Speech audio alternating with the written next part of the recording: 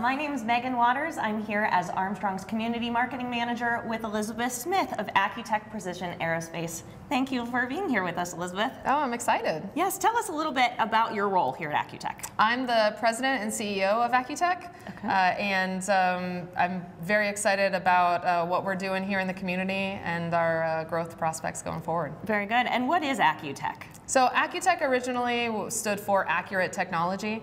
It was started as just a simple machine shop in a garage in downtown Sagertown, and has since expanded to be the largest industrial employer in Crawford County. Wow. And what exactly do you manufacture? So Acutec Precision Aerospace manufactures precision aerospace components and subassemblies for a lot of the systems integration suppliers in the aerospace and power generation markets. So we make critical parts for a lot of the fuel systems, hydraulic systems, landing gear systems, parts that move in land-based power generation, which are aircraft engines on the ground, as well as in engine and flight control, fuel control, different control systems on aircraft. Okay, and can you tell us who any of your notable clientele maybe? Yeah, so it's generally not the prime contractors, right? So we're supplying the system suppliers. So a lot of Fortune 500 companies that folks might know, like Parker Hannifin, Lord Corporation, right up the road here in Pennsylvania, as well as Woodward, Safran, and those large multinational systems design houses for aerospace and power generation markets. Wow, so there's some really specific and important things happening here right in Meadville. Absolutely. So if anybody has flown Southwest Airlines, you stop at the end of the runway, you're welcome.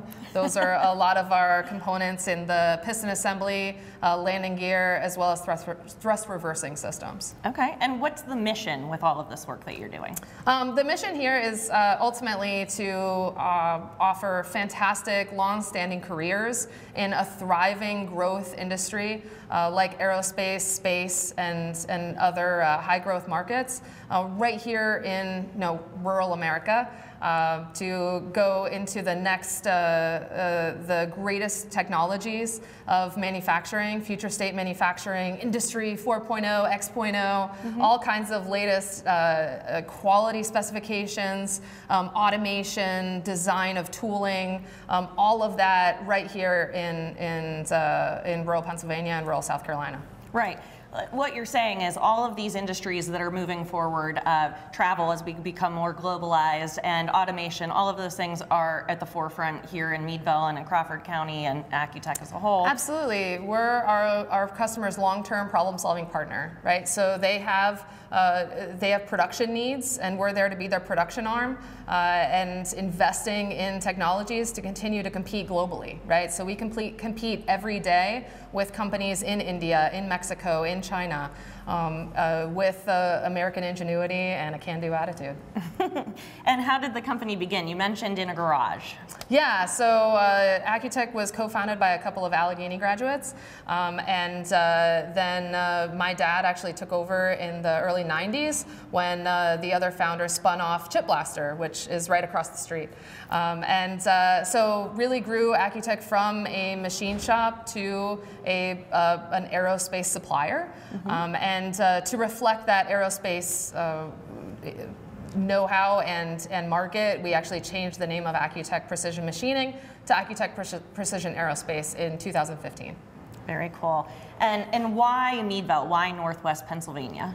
Originally, the Allegheny College being in Meadville. The founders of Acutec went to Allegheny College, but Meadville, Crawford County is a fantastic location to have world-class manufacturing, right? So historically, Tool City, USA in Meadville, there's a broad expanse of very knowledgeable tool makers. So we're doing production machining, but we use a lot of fixturing, a lot of tooling, and those knowledge bases, as well as kind of rural agriculture, right? Farmers are incredibly resourceful and creative and hardworking, right? So that employee base is fantastic. So we love that creativity, and we put that to work right here. Nice.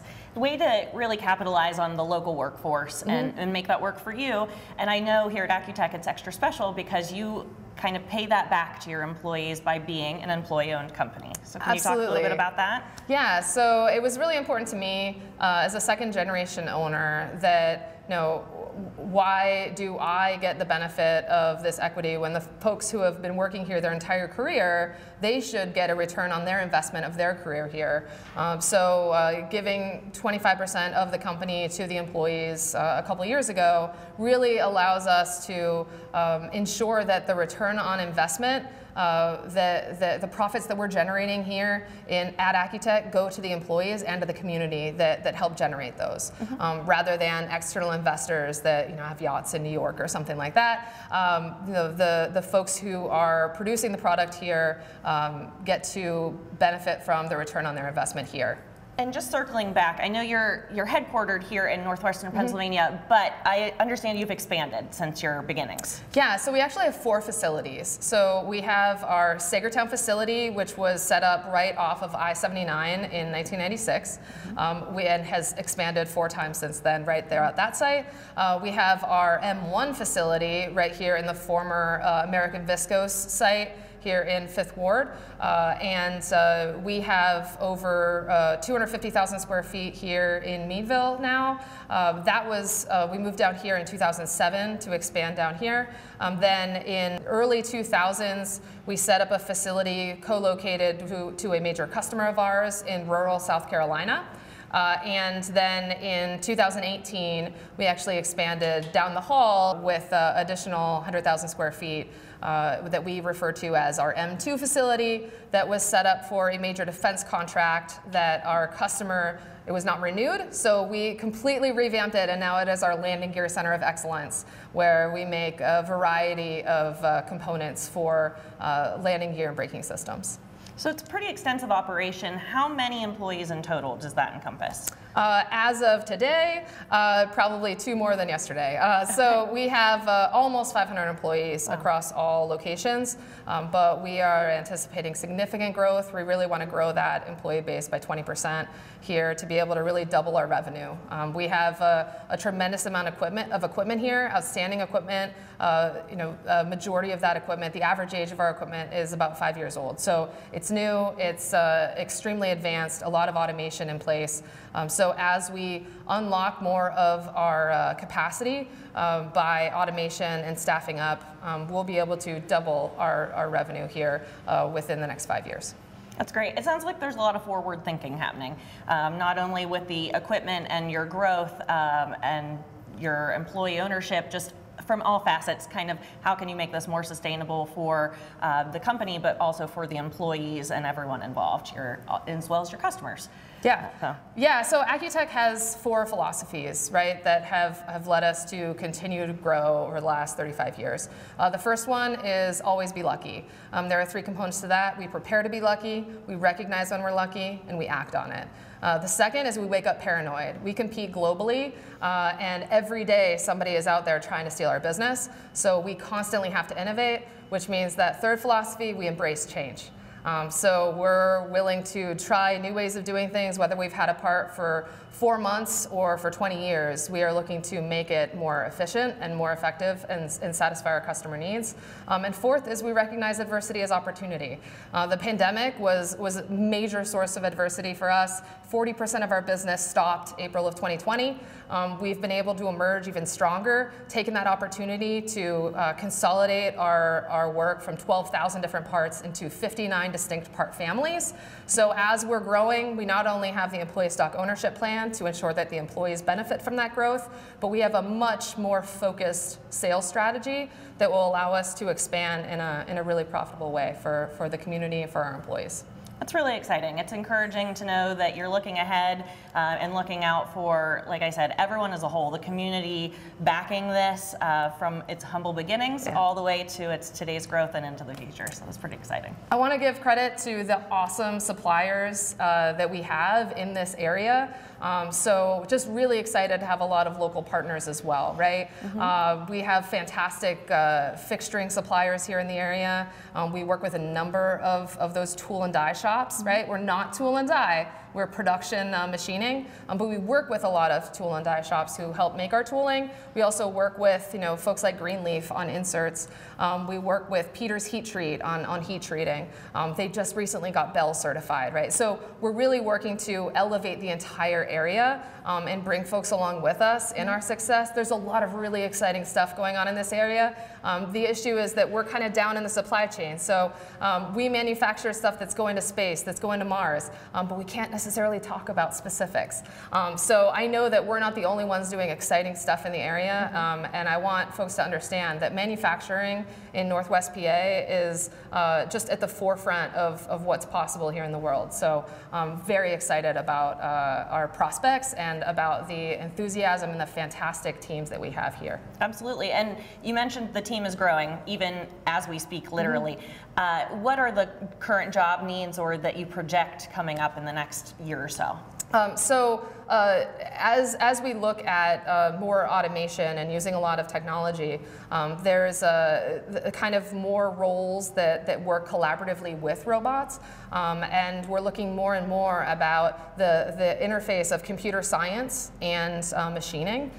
So there's just so many variables that folks have to handle with production machining, looking at more broader processes. So we have all kinds of, I mean, the machinist role is just transformed into kind of a really great thinking about production and repeatable processes, right? So we're not just crafting one-off things, we're actually setting up processes that can run unattended. We're using statistical process control. So those we're not just having to inspect each part, but looking at the system as a whole and making sure that the machines are doing work for us. So with that, there's a lot more handling of a variety of multi-axis machines, of working with robotics, about having a process with tool life management so that during the day, we set all of this process up, hit a button, and then it works while we're not here. And then when we come in the morning, oh, there we got all our parts and we set up for another day. So that's really how this is evolving. So we have a ton of positions open in production machining and production management, as well as in inspection, right? So with aerospace, quality is absolutely critical. We make a lot of flight critical product. So we're using statistical process control and checking down to well under a tenth of 1/1000th of an inch.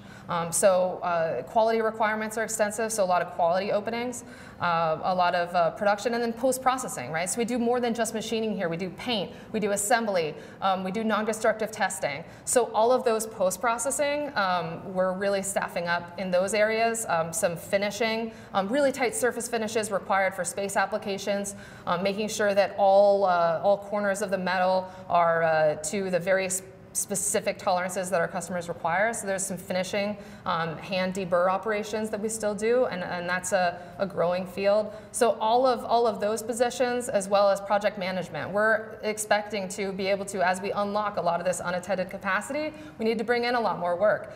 So kind of managing those new programs, programming, right? So again, talk about the interface between computer science and machining.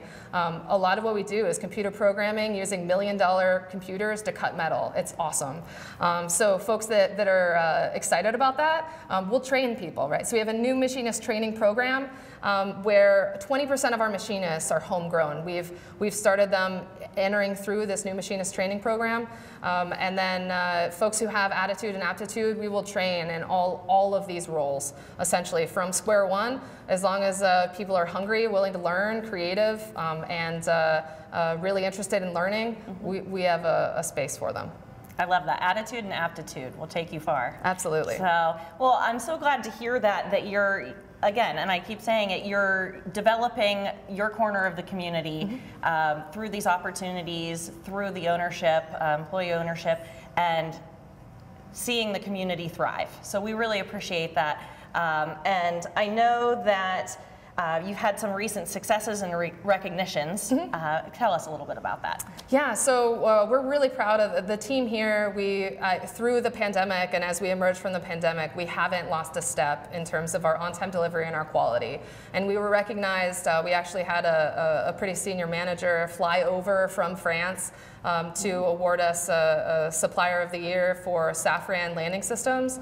So that was for 100% on-time delivery and 100% quality for an entire year in the midst of ongoing supplier challenges and a lot of aerospace demand fluctuation.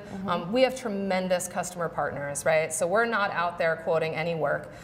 We work with very specific, outstanding customer partners who hold us to a very high standard and allow us to learn from the best and continue to improve year over year.